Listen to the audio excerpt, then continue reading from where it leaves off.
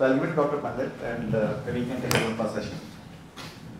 Okay, good morning again from my side to everyone. Great to see everyone here and kick off the first session. I realize that the title here is chairman or chair of the session, but what it means is that I'm the clock, and that's my job, and so that's what I'll be doing.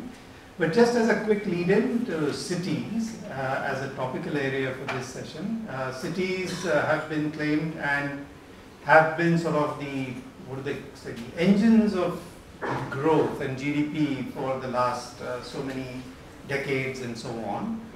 But they do sit in the context of the rural countryside also. So in that sense, we have a session here where people are going to be talking about cities and the issues that they're taking up in order to take us towards net zero.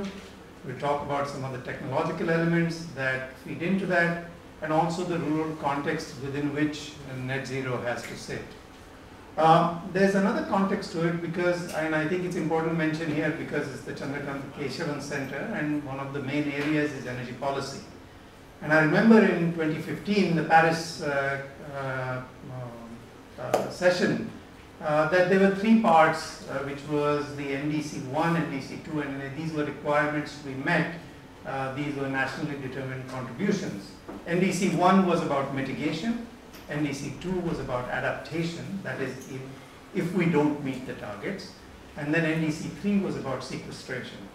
And a lot of the efforts that we see that are going on in cities, in campuses and so on, have largely been about mitigation.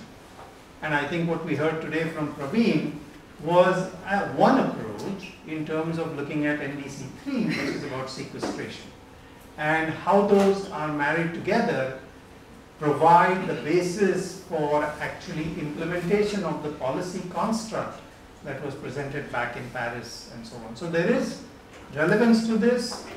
Experiments like 14 Trees provide a fantastic platform for actually trying out things, for demonstrating ideas, and for actually making things happen. So it's an unusual gathering here, and I'm happy to be a part of it.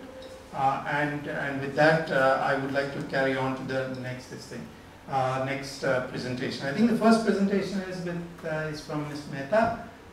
She's from Pune. I think we've gone over the introductions, so I'll skip that if you don't mind, madam. So if we can speak.